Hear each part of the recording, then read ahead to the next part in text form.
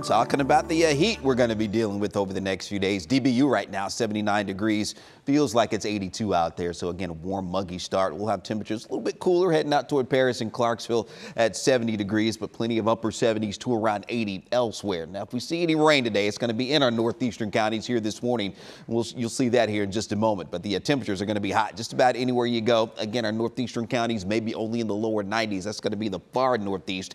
Elsewhere, though, we're looking at mid-upper 90s, close to triple digits coming back over the Metroplex today, and it will be a little hotter in our far western counties, upper 90s a little farther south. So yeah, the heat is on today. We're going to be a little bit above average today.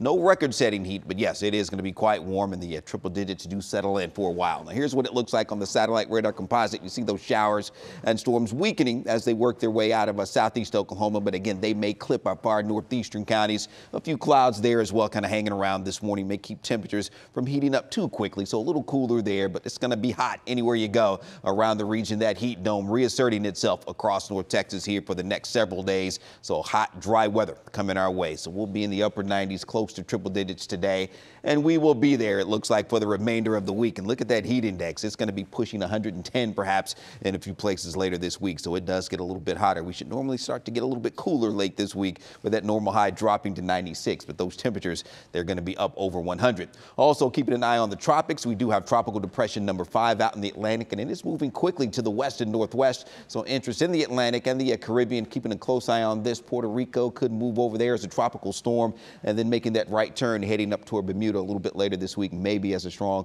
or as a category 2 storm with those 110 mile per hour winds. And this will eventually be Ernesto. That is the next named storm. All right, here's that 14-day forecast for you as we are looking at those temperatures in the upper 90s today.